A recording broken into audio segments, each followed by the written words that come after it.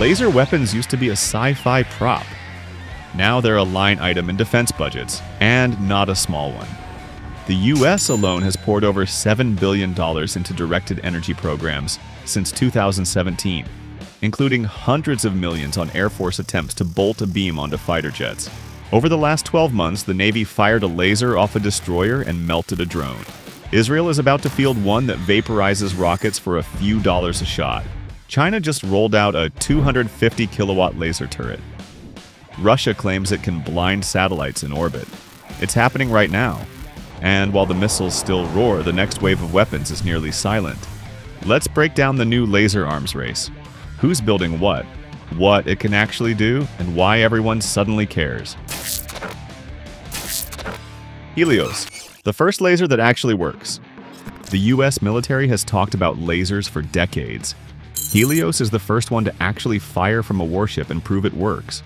In 2024, the Navy installed a 60 kilowatt laser on the USS Preble, an Arleigh Burke-class destroyer, and used it to shoot down a drone during live fire testing. The system is integrated directly into the ship's Aegis combat system, meaning it works alongside radar and existing weapons. Lockheed Martin delivered the unit in late 2022, and it replaced the ship's forward phalanx gun.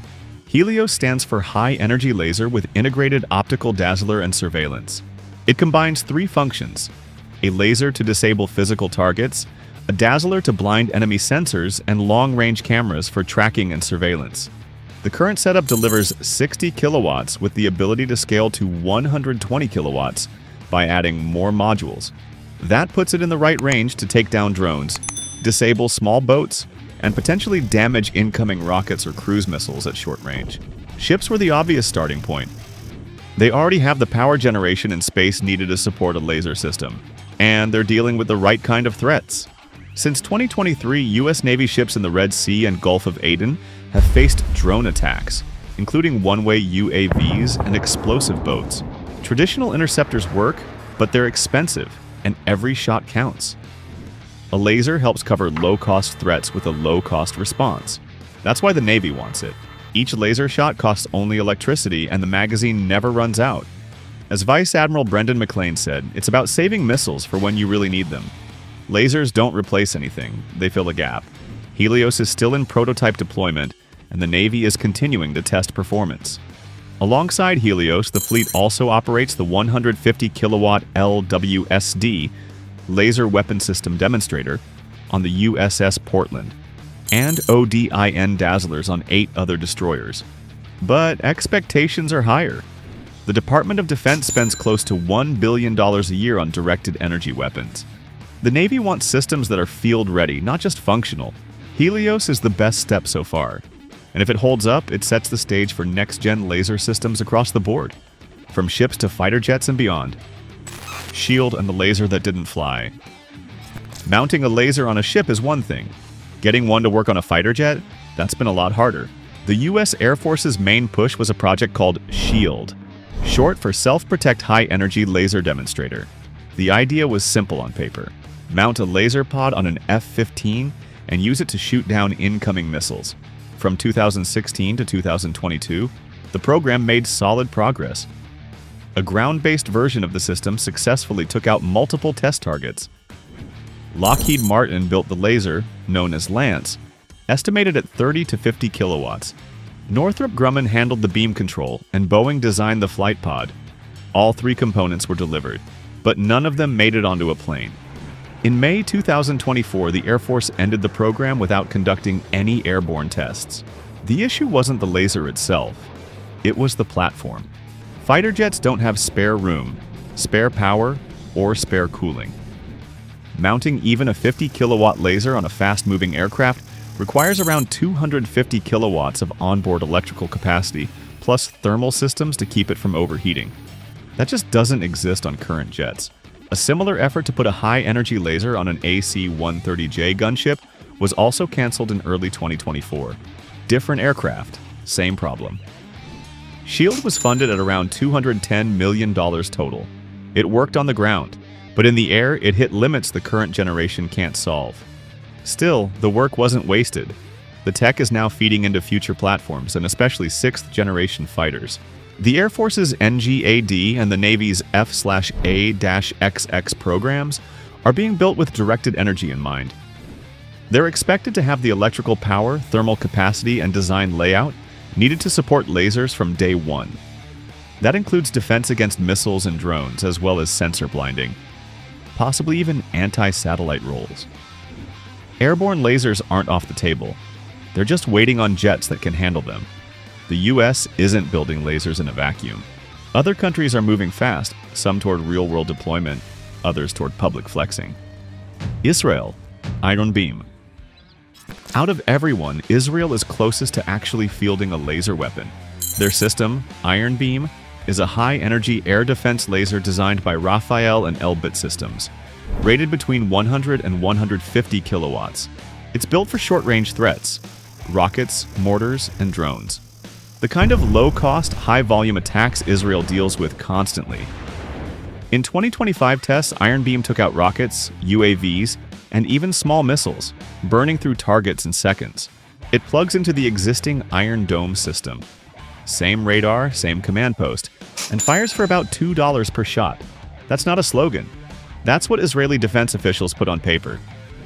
Compared to a Tamir missile, roughly $50,000 to $100,000, the cost per kill advantage is massive, especially during saturation attacks.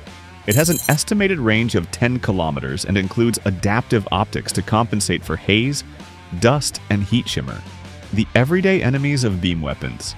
Engineers worked specifically to make it reliable in Israel's climate. Deployment is expected before the end of 2025. Beyond that, Israel is also developing mobile versions for use on armored vehicles and exploring airborne laser concepts. China, Silent Hunter, and LY-1. China is chasing speed and scale. Their early system, Silent Hunter, is a 30-kilowatt fiber laser mounted on a truck. Built by Poly Technologies, it was first designed for export and found buyers. In 2024, Saudi Arabia used Silent Hunter to shoot down a Houthi drone targeting energy infrastructure. Chinese sources claim Silent Hunter can penetrate 5 millimeters of steel at 1 kilometer. It's been shown at trade expos and air shows and adopted by the PLA for air-based defense. Its mobility and short setup time make it ideal for anti-drone duties in fixed locations. But the real headline came in late 2025 when China revealed a much larger system, the LY-1. This one's ship-mounted, a rotating laser turret reportedly rated between 180 and 250 kilowatts. If true, that would make it the most powerful naval laser publicly shown to date. LY-1 was first rolled out during a Beijing military parade.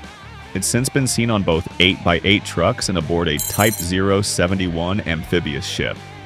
Chinese officials describe it as a point defense layer, designed to intercept drones and missiles that slip past long-range interceptors.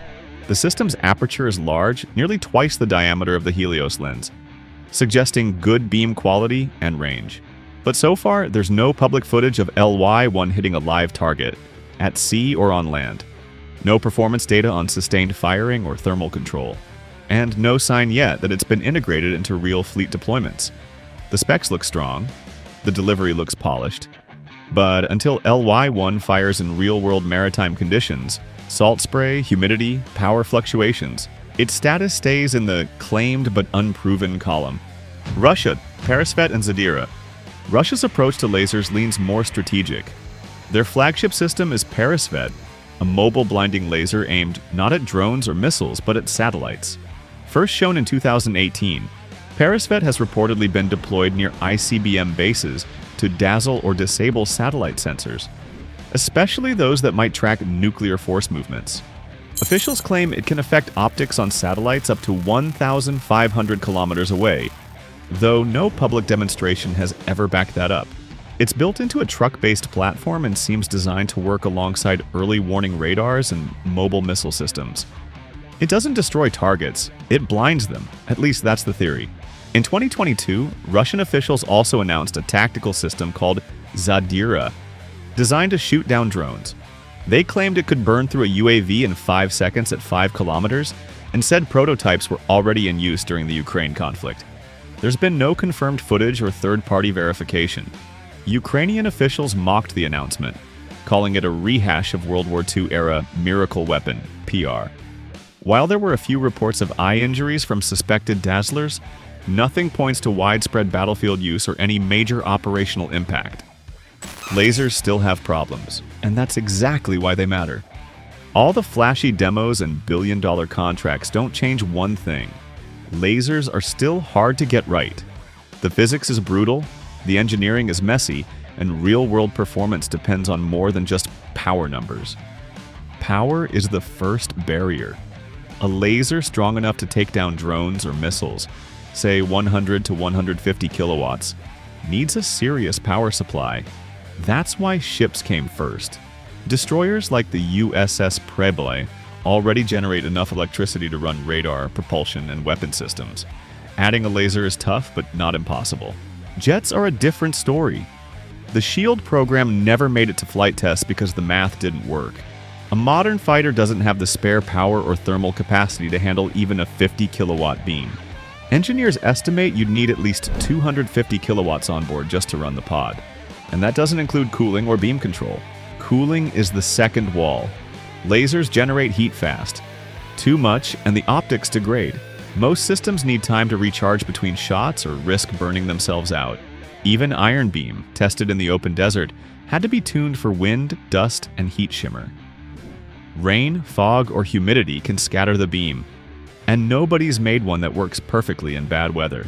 Durability's next. Military lasers have to work through smoke, dirt, salt, and grime.